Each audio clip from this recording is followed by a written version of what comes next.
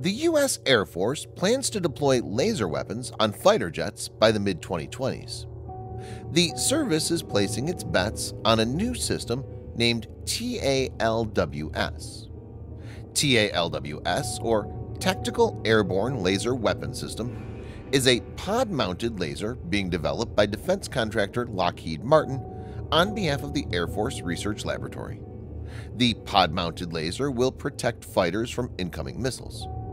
Viewers may note that Mark Steffen, business development lead for strategic technology development at Lockheed Martin's Missiles and Fire Control Division, has stated recently, "We're committed to putting a laser pod equipped with a high-energy laser in the air within 5 years." In this video, Defense Updates analyzes how U.S. Air Force will have an unprecedented edge with Tactical Airborne Laser Weapon System. Let's get started. This video is sponsored by War Thunder, the most comprehensive military vehicle online game for PC, PlayStation 4, and Xbox One, in which you can go to battle on more than 1,200 playable aircraft, tanks, helicopters, and ships from the 1930s to the 1990s. The game has an amazing attention to detail and focuses on a realistic combat experience, which is why knowing your vehicles and skill really makes a difference. It's easy to get into, and all you need to play is nothing more but your mouse and keyboard or controller. Immerse yourself in cross-platform combat with more than 20 million other military vehicle enthusiasts from all over the world.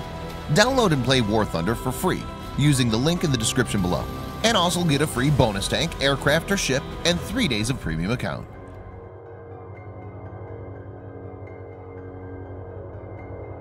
Near-peer rivals of the United States, like Russia and China, are putting in large amounts of efforts to deploy anti-access area denial (A2AD) systems and covering themselves with sophisticated air defense weapons.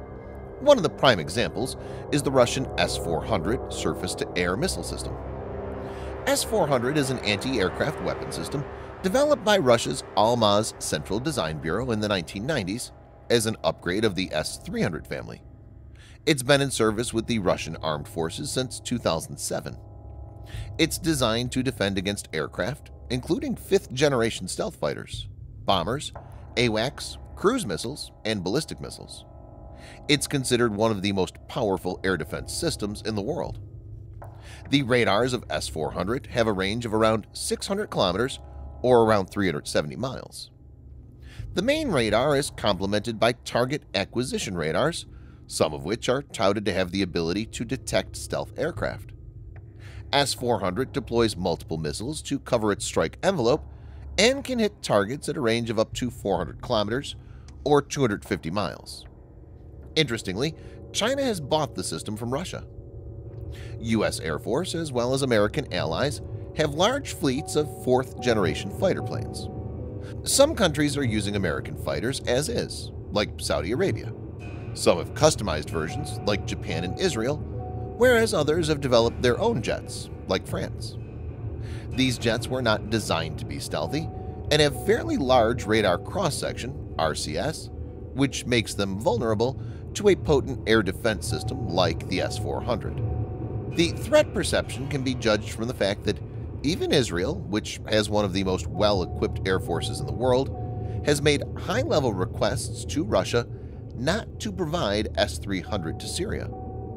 Viewers may note that the S-300 is a generation-old platform compared to S-400. Technically, S-400 makes large parts of the air fleet of not only the U.S., but also of its allies, obsolete. Also, modern air-to-air missiles are getting extremely efficient.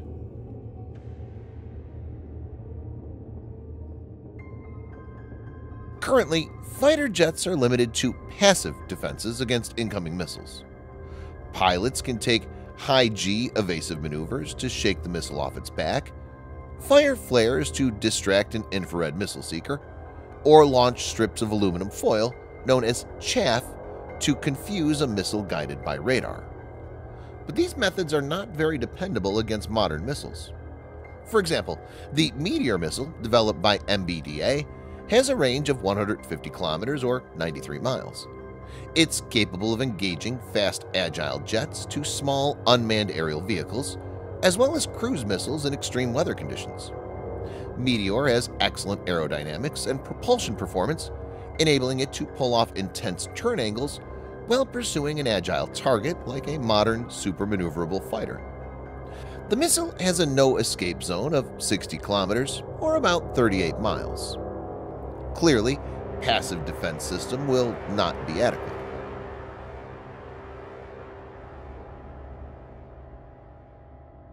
TALWS will provide fighter jets with an active defense.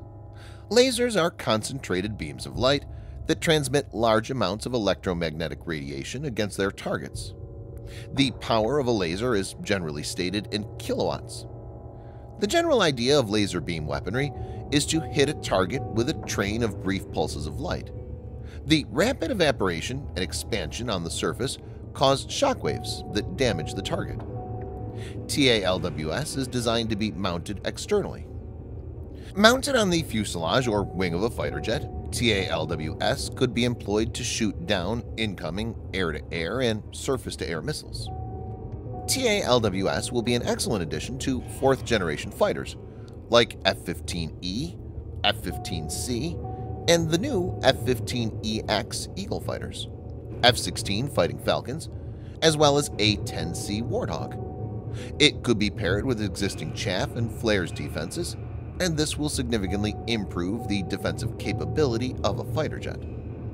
Since TALWS will be fitted externally, the system will not be a good fit for fifth-generation fighters like F-22 Raptor or F-35 Joint Strike Fighter, as the pod will degrade the stealthy contours of the external structure, which is designed to deflect signals away from the emitting radar. But having said this, it's to be noted that radars capable of detecting contemporary crop of stealth jets are being developed, and when they mature, TALWS may have to be deployed even in fifth-generation jets. Fighters armed with TALWS could also be used to protect bombers like B-52 Stratofortress, as well as aerial refueling aircraft that have high RCS and don't have the agility to dodge a modern incoming missile.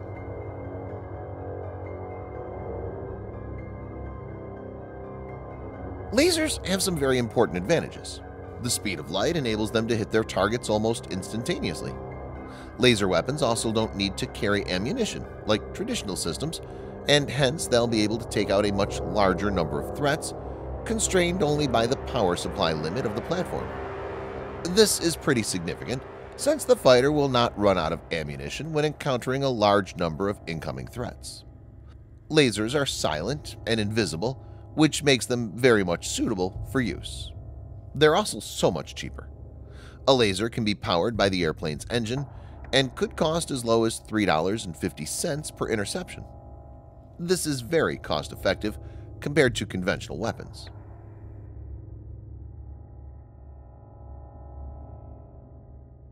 The American military has been interested in laser weapons for a long time.